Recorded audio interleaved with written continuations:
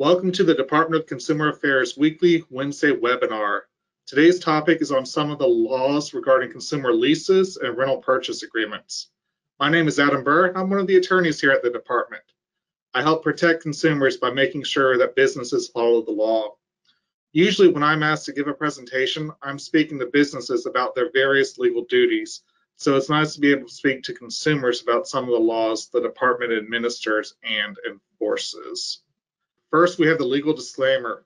This presentation is not meant to serve as a substitute for reading the various laws discussed, seeking legal counsel, or otherwise requesting department guidance and/or interpretations on the laws it administers and enforces. The presentation merely serves as an introduction and an overview. So now let's go over some general terminology about consumer leases and rent-to-own transactions. First, a lessor is the person making the lease. So with consumer leases and rental purchase agreements, the lessor will be the business. The lessee is the person receiving the lease. So with consumer leases and rental purchase agreements, the lessee will be you. Now, a consumer lease is a lease of goods, primarily for personal, family, or household purposes, where the amount payable under the lease does not exceed $115,000 and the lease term exceeds 4 months. So probably the most common type of consumer lease is a car lease. So I'll use that as an example. Now typically the amount you pay to lease is the difference between the purchase price and what's called the residual value. The residual value is the predetermined value at the end of the lease period. Now, I saw on the internet about some car salesmen will mention residual-based financing when selling cars. Now, if you get residual-based financing, you are not buying a car. Instead, you are leasing a car. The money factor is another important concept in consumer leases. It is a method for determining the financing charges on a lease with monthly payments. While it is not the same thing as a finance charge, it is a similar concept to the finance charge that you find with consumer loans and credit sales. Now, the money factor is typically a very small number that is less than 1. And if you multiply the money factor by 2,400, then you'll get an approximate equivalent to an APR. Typically, the better your credit score, the lower your money factor will be. Now, I also saw on the internet that a car salesman didn't want to inform a consumer about the consumer's interest rate during the sales negotiations. Instead, he stated that the APR depends on the money factor, hoping that the consumer would not know any better. Don't be fooled. A money factor is only used for leasing.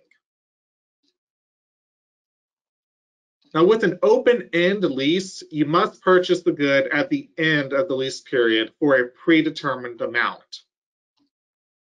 With a closed-end lease, you have the option to return the good at the end of the lease period. So if I have to buy the car at the end of the lease period, it is an open-end lease. If I have the option to either buy the car at the end of the lease period or return it to the dealer, then it is a closed-end lease. Now, a rental purchase agreement or a rent-to-own transaction is an agreement for the use of personal property for personal, family, or household purposes for an initial period of 4 months or less that is automatically renewable with each payment and permits you to become the owner of the property. So rent-to-own transactions are most common with furniture, consumer electronics, appliances, or lawn equipment. So now that you understand the basic terms, we'll go over what you need to know before entering into these lease or rent-to-own contracts.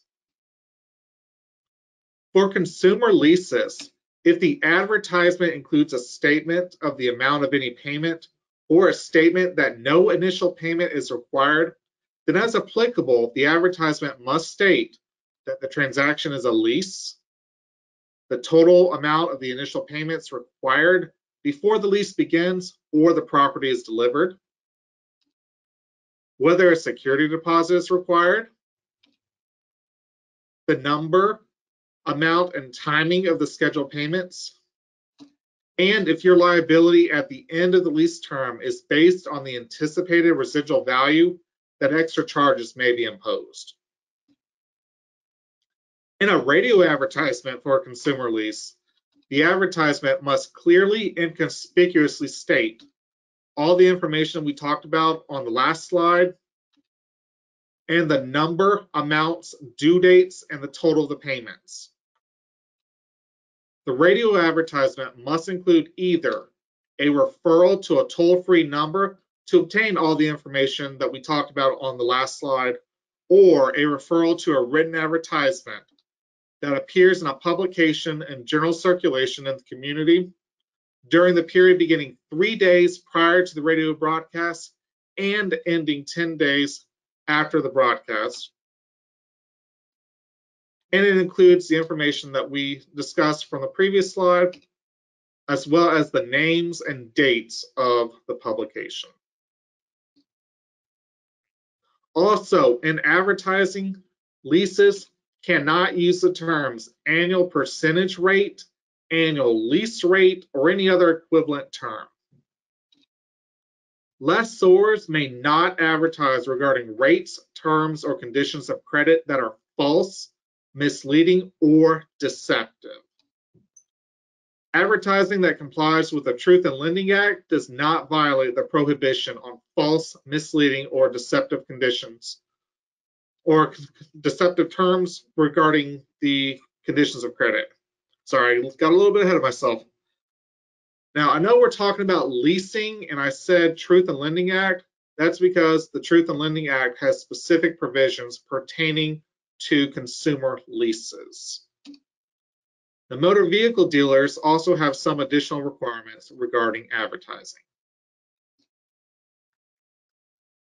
For rent-to-own transactions, the advertisement must state that the transaction is a rent-to-own transaction and that you will not own the property unless you pay the full amount or prepay as authorized by law.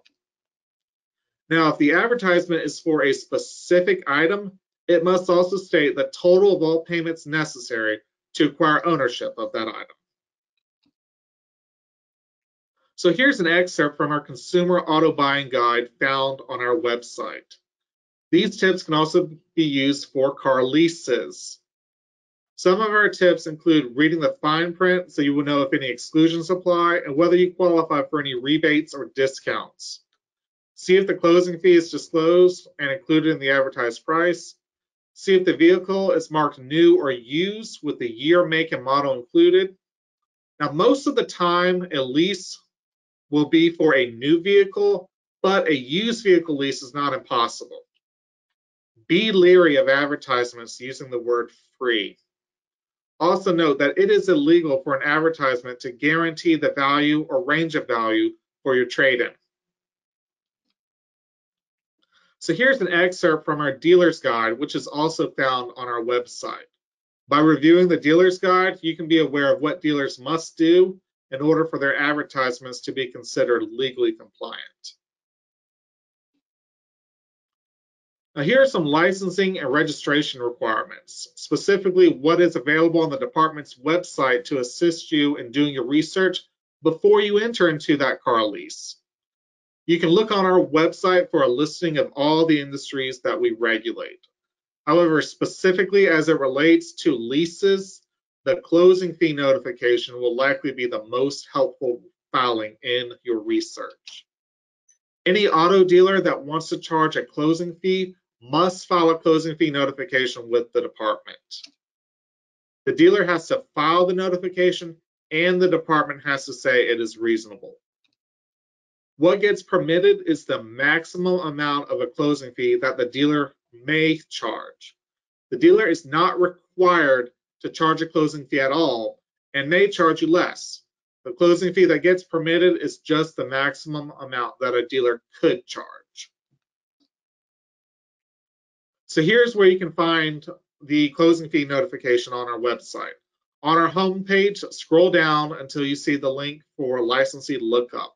You click that link and then scroll down until you see the closing fees spreadsheet. So now let's cover some of the laws pertaining to consumer leases. Leases are governed by the Consumer Protection Code, the leasing provisions of the Truth in Lending Act, and Regulation M. So with leasing, you rent the property for a set period of time, say 2 to 3 years. For car leases, you're allowed to drive a set number of miles, usually between 12,000 and 15,000 miles per year. You're essentially paying for the depreciation in the value of the property. At the end of the lease, you can return the property, assuming it's a closed-end lease. If there is any excessive wear and tear or excessive miles for a car, then you will likely be charged for that. You may also be charged a disposition fee when you eventually return the property. A disposition fee is a fee paid at the end of the lease period to dispose of the property. An example might be a refurbishment fee to get the property in good enough condition to sell as used to another consumer. Now, your monthly lease payment will be based upon the property's sale price, the property's residual value, and the money factor. Now, leasing has some benefits. Leasing is frequently, but not always, less expensive than purchasing. New vehicle leases typically end before vehicles require major service or new tires, so maintenance costs with leasing are usually low. And new vehicle leases are typically covered by the manufacturer's original factory warranty. Leasing also has some drawbacks. When you lease, you do not own the property. For new vehicle leases, there's the potential for excessive mileage fees. The average consumer drives between 1,000 and 1,200 miles per month. So a couple major road trips could put you over the mileage limit. Your insurance can also be higher for new vehicle leases, as leasing companies often require higher levels of insurance than individuals carry for cars that they bought. Now, leases should provide a brief description of the leased property, the amount of any payment required at the beginning of the lease, the amounts for official fees, registration, certificate of title, or license fees or taxes, the amount of any other charges which are not included in the periodic payments, a description of these charges, and a statement that you will be liable for the difference between the anticipated fair market value of the property and its actual fair market value at the end of the lease if you do in fact have that liability. Now, leases should also provide a statement of how liability at the end of the lease is determined, a statement of whether you have the option to purchase at the end of the lease and at what price and time, a statement identifying express warranties and guarantees, and identifying who is responsible for maintaining or servicing the property with a description of that responsibility, a brief description of insurance, and a description of any security interest retained by the lessor and a clear indication of the property related to that security interest. Now, leases should also provide the number, amount, and due dates for payments and the total amount of the periodic payments. If the lease provides that you will be liable for the anticipated fair market value at the end of the lease, then you should be provided with a statement informing you of the fair market value at the beginning of the lease, the aggregate cost at the end of the lease, and the difference between the two. You should also be provided with a statement explaining the conditions for early termination, as well as any payments for, any penalties for delinquency, default, late payments, or early termination. Now, all of the required disclosures can be included as part of the leasing contract. So at the end of Regulation M, there are some model disclosure forms for leases. Here is a model open and vehicle lease disclosure form. Now I picked 2 disclosures on each page of each form so we could see that the appropriate disclosures are actually there. So here we can see the amount due at signing and the monthly payments. Here we can see the liability at the end of the lease term and the warranties. So here's a model closed-end vehicle lease disclosure form. So here we can see the other charges not included in the monthly payments and the purchase option at the end of the lease. Here we can see insurance requirements and conditions for early termination and default. So here's the model furniture lease disclosure form. So here we can see disclosures for official fees and taxes and the maintenance responsibilities. And here we can see disclosures about a security interest and late payments. So new disclosures are required for a renegotiation, meaning that the lease is satisfied and you take out a new lease. New disclosures are not required for extensions unless the extension exceeds 6 months, if someone assumes a lease,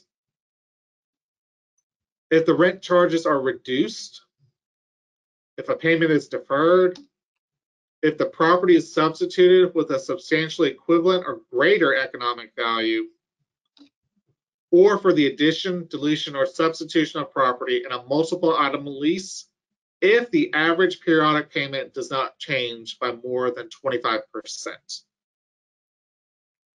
Now, when you enter into a consumer lease, the residual value must be reasonable.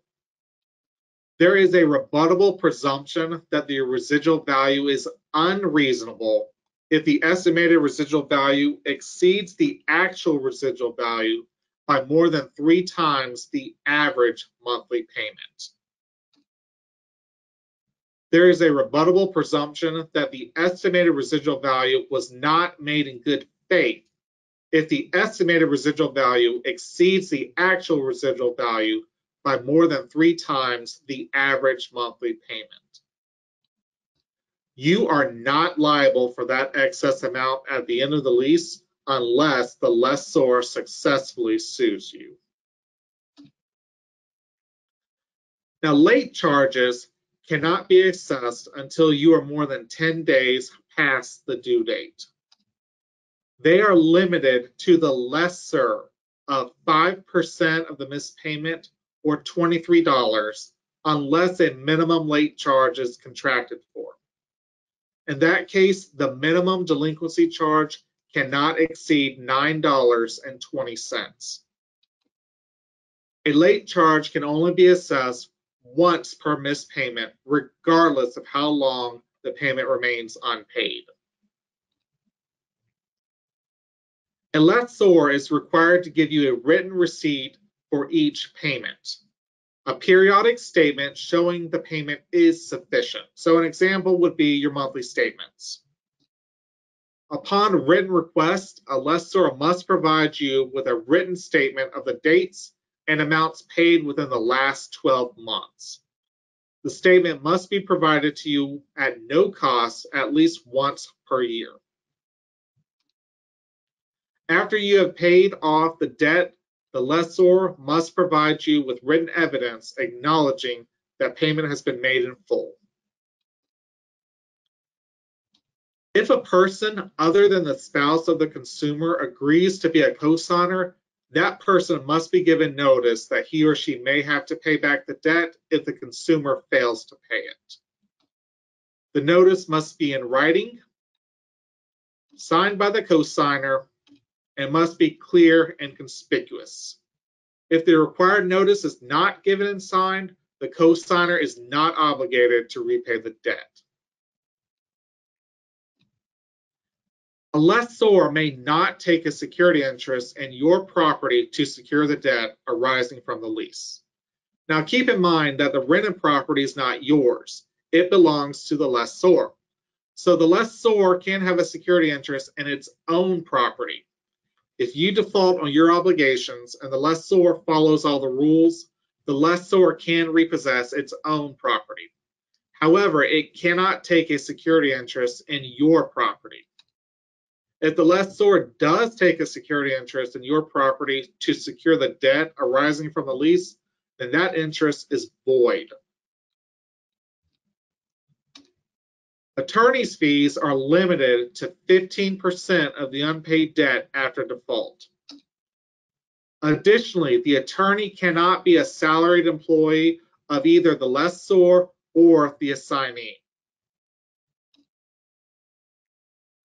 Now, if you have been in default for more than 10 days and you have not voluntarily returned the property, you must receive a right to cure before the property can be repossessed or before that debt is accelerated. You have 20 days to cure the default. You can cure the default by paying all unpaid amounts due as well as any late fees.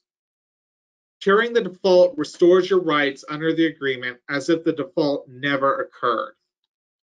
Now, you are entitled to one right to cure notice for the entire term of the agreement. So let's say that you sign a 3-year lease. You miss the second payment. The business sends you a right to cure and you cure the default. You go an additional 2 years without missing a single payment. However, you miss a payment in the 3rd year. The business does not have to send you another right to cure notice before repossessing that car. Now let's cover some of the laws pertaining to rental purchase agreements, also known as rent-to-own transactions. Rent-to-own transactions are governed by the Consumer Protection Code. So with rent-to-own, you rent the property for a set period of time. You make payments typically weekly, bi-weekly, or monthly. At the end of the lease, you have the option to become the owner of the property, or you can return the property. A rent-to-own does have some benefits. First, the payments themselves are fairly inexpensive. This is a way to have and use property now when your credit history is less than stellar, you do not have a credit history, or you cannot save to buy the item later. So let's say that your refrigerator stops running and you need a new one. You don't have a stellar credit history. A refrigerator is an appliance that you would really need immediately, and it would not be practical to save up to buy a new refrigerator. Rent-to-own could be a useful tool for you to get that refrigerator now. Rent-to-own can also be an option to build or rebuild a favorable credit history. Now, rent-to-own is an effective extended trial period before fully committing to acquiring the property. So let's say you see a sofa in the store that you want for your living room.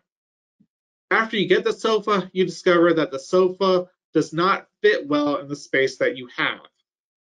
Returning the sofa might be more of a hassle if you bought the sofa outright instead of obtaining the sofa through a rent-to-own transaction.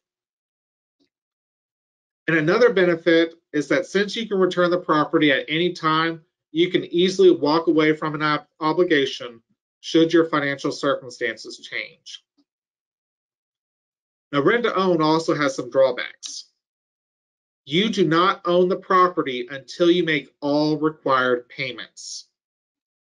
And while the payments themselves are inexpensive, the total amount of payments necessary to acquire ownership often makes rent-to-own one of the most expensive ways to purchase property.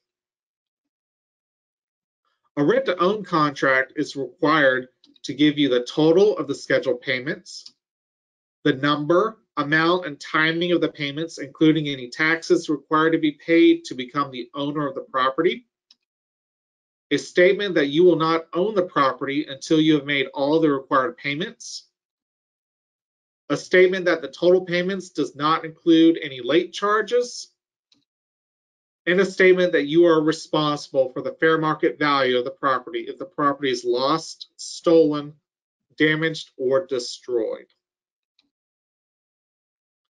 A rent-to-own contract is also required to give you a statement of whether the property is new or used, and a statement that at any time after you make the first payment, you may obtain ownership by paying 55% of the difference between the scheduled payments and the amount you already paid. Now, a renegotiation occurs when one agreement is satisfied and replaced with a new agreement. And with a few exceptions, a renegotiation is considered a new agreement requiring new disclosures. Late fees in a rent-to-own contract depend upon your payment frequency.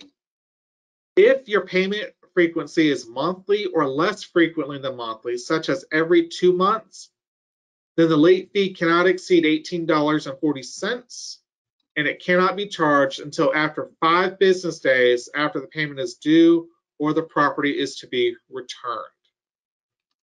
Now, if your payment frequency is more frequently than monthly, such as weekly, then the late fee cannot exceed $9.20, and it cannot be charged until after 3 business days after the payment is due or the property is to be returned. Late fees can only be charged once per scheduled payment, regardless of how long the scheduled payment remains unpaid. Rent-to-own companies can also charge you some other fees. You can be charged an initial non-refundable fee not to exceed $5. Delivery fees cannot exceed $15 if there are 5 or fewer items, or $45 if there are more than 5 items. They can only be charged if the items are actually delivered to your home and the charges are disclosed. The delivery charge cannot be in addition to the initial non-refundable fee. Now, a fee to pick up payment from your home cannot exceed $7. This fee can only be charged 3 times in a 6-month period if the payment frequency is less than monthly, or 6 times in a 6-month period if the payment frequency is more than monthly. After you make the first payment, you may return the rented property, continue making periodic payments or renewals under the terms of the agreement, or purchase the property by paying 55% of the difference between the total scheduled payments and the total amount paid. If you fail to make payments, you have the right to reinstate the original agreement without losing any rights or options you previously had. If you are not more than 60 days in default, you miss one payment, and you surrender the property if requested within the time when the payment was missed. You may have to pay the outstanding balance of any accrued payments, late charges, or delivery charges. You have the right to receive the same item or a substitute item of comparable quality and condition. If you have been in default for more than 3 business days and you have not voluntarily returned the property, you must receive a right to cure before court action is initiated against you to recover the property. The amount of time that you have to cure the default depends on your payment frequency. If your payment frequency is monthly or less frequently than monthly, then you have 5 days to cure the default. If your payment frequency is more frequently than monthly, you have 3 days to cure the default. You can cure the default by paying all unpaid amounts due, as well as any late fees. Curing the default restores your rights under the agreement as if default never occurred. And you are only entitled to 1 right to cure notice for the entire term of the agreement. So now let's look at some rights that are common to both leases and rent-to-own transactions. The lessor may not take a negotiable instrument other than a post-dated check of not more than 10 days as evidence of your obligation. The lessor cannot garnish your wages for payment or security for payment of a debt. However, you can authorize payroll deductions to pay the debt if that authorization is revocable. Occasionally, the lessor may sell or assign your debt to another business. You have the right to pay the original creditor until you receive notice that rights to payment have been assigned and that payment must be made to the assignee. You may request proof that assignment has been made. After the assignment, the assignee is subject to all of the claims and defenses you have against that original lessor. However, you may assert a claim or defense against an assignee only if you have made a good faith effort to obtain satisfaction from the original lessor. Lastly, you may not authorize someone else to confess judgment on a claim arising out of a consumer lease or rent-to-own transaction. All right, I don't see any questions. Bailey, did any questions come in? If they did, Yep. Can you read them out? Yep, I'll read them to you real quick. Okay. So first one is rent, and rent is in quotations, as in an apartment or dwelling, a lease. There's multiple questions here, so Okay. I'll let you answer that, and then I'll go on to the next one. So is that considered a lease, like renting an apartment? So renting an apartment is considered a lease, but it's not a consumer lease because a consumer lease is only for a lease of goods. Okay. And then the next one is, I mean, this probably applies. So like they want to know if storage units are leases too. So a storage unit, you're leasing the space of the storage unit, but it's not considered a consumer lease because it's not a good. Okay. So you're entering into a contract for a service. The storage company is providing you with a service that you can store your stuff at that storage facility, but it's not a good, if that makes sense. So it's not subject to the consumer leasing provisions of the Consumer Protection Code. It's subject to additional laws which weren't covered in this webinar. Okay. And next question is it lessors pronounced? Lessors allowed to report non-payment or missed payments to the credit bureaus? They are. Okay. So a consumer lease is considered the same from like a legal perspective as a credit sale. So if you lease the car or if you buy the car, if you don't make those payments and the lessor follows all the rules, the lessor can report those missed payments to the credit bureaus, which would have a negative impact on your credit score. Okay. Next question, does your department review all leases? And I could probably answer that, no. And leases aren't filed with our department, right, Adam? Right. Typically, the department would only review a lease if there was a reason to review the lease, such as a consumer filed a complaint, and with the complaint, we noticed something odd about that lease. Okay. And this, you kind of just answered the next question. If the department does review them, can they review them upon request? So you said that, if you file a complaint and it involves a lease, we would look over that. Yes, absolutely. If you file a complaint, one of the things we ask for with complaints are supporting documentation, one of which would be that lease. So our typically that would probably be assigned to the legal team. Our complaints are divided into the services and legal team reviews if there's an alleged violation of the law. So the legal team would review the lease to see if there's anything out of the ordinary. Now, keep in mind that neither myself nor any of my colleagues can provide you with any legal advice concerning the terms of the lease. We can just look at the lease and see if the lease complies with the provisions of the Consumer Protection Code. If you're looking for legal advice before entering into that lease, you need to seek out a private attorney. Okay. And then the last part of this is layaway a lease. So like I'm assuming like layaway payments to pay for something.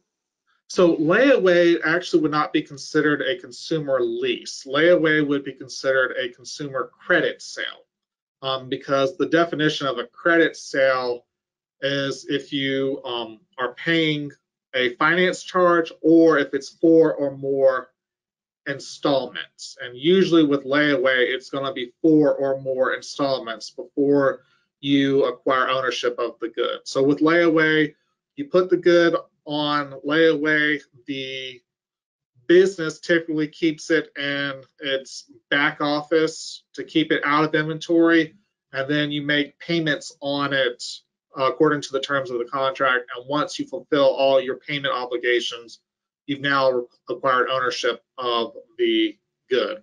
So it's more like it's a credit sale. It's not considered a consumer lease. Okay. Next question is, on a rent-to-own deal, can the lessee halt the contract at any time, example, like after 4 to 6 months, and return the property? Yes, the lessee has the right at any time before the contract is fulfilled to return the item. So if your financial situation changes, you have the right to return that item. You can walk away from it and no longer be responsible for it. Now, you don't necessarily have that same right for consumer leases. That's a right for rent to own. Okay. The next one is, how long does your rent to own last? And I'm assuming that probably has to do with like the contract that you sign, maybe. So how long does a rent to own contract last? Yeah, Yes, it depends. It depends on the contractual terms. Okay. And then, they provided additional details. Say they told you the house is $77,000 and you would pay it off in 5 or 10 years. So I'm assuming, does that mean that the rent to own lasts for the length of until they say you pay it off? So the provisions of the rent to own, the Consumer Protection Code, only apply to consumer goods. So household goods, not the house itself. So the house is an interest in land, so it's not subject to the Consumer Protection Code and not subject to the rental purchase agreement provisions of the Consumer Protection Code. There are other laws that apply. Okay. So this is why those are mostly governed by contract laws, so you'd have to look at the individual contract. Okay. And I said this is why you give the presentation, Adam, and not me, because I know none of this. And it looks like that's the rest of the complaints. There were a couple of, not complaints, questions. There were a couple of questions that I answered. For links, somebody did ask a really good question that I'm going to send to the entire group of where can you view complaints against a company. So I'm going to send that to everyone. You can search through our complaint portal. I just sent the link. For any business, if nothing comes up, that just means that we haven't had a complaint against that particular business. Obviously, PII is not on there, so private identifying information, just kind of the nature of the complaint, who it's against, when it was filed, and how it was resolved, if it's been resolved. So I sent that link to everyone, and I think that's everything, Adam. All right, you guys have been a great audience today. Thank you for watching this presentation, and I hope that you enjoy the rest of your day.